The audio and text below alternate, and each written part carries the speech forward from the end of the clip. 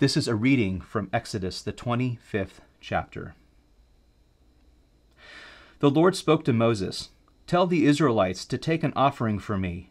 You are to take my offering from everyone who is willing to give. This is the offering you are to receive from them: gold, silver, and bronze, blue, purple, and scarlet yarn, fine linen and goat hair, ram skins dyed red, and fine leather, acacia wood, oil, and the light, spices for the anointing oil and for the fragrant incense, and onyx along with other gemstones for mounting on the ephod and breastpiece.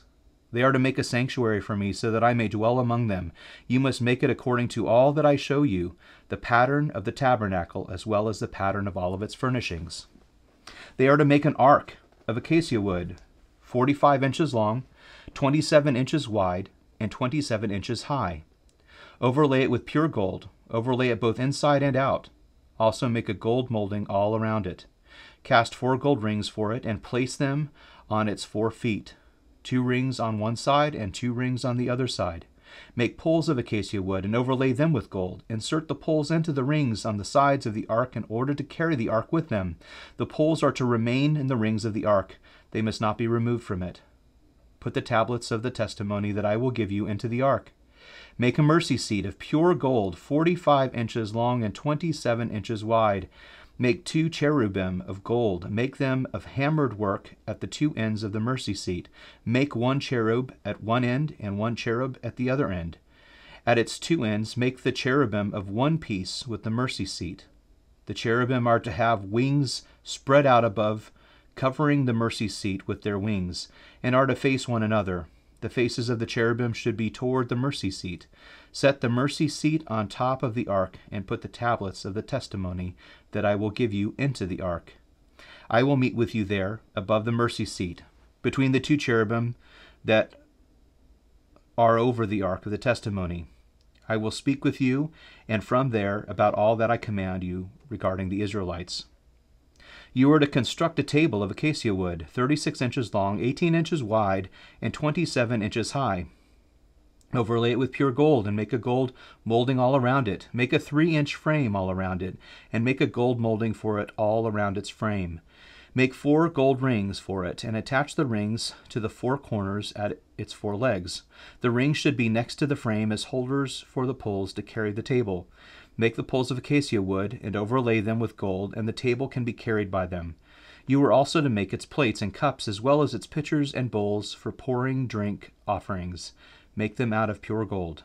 Put the bread of the presence on the table before me at all times. You are to make a lampstand out of pure hammered gold. It is to be made of one piece, its base and shaft, its ornamental cups, and its buds and petals. 6 branches are to extend from its sides, 3 branches of the lampstand from one side, and 3 branches of the lampstand from the other side.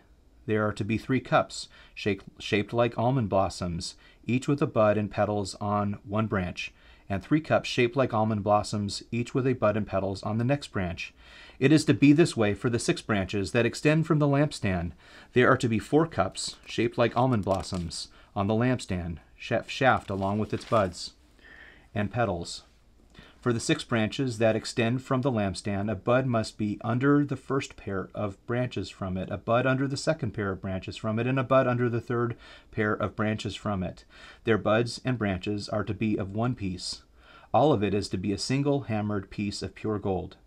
Make it 7 lamps, and set them up so that they illuminate the area in front of it.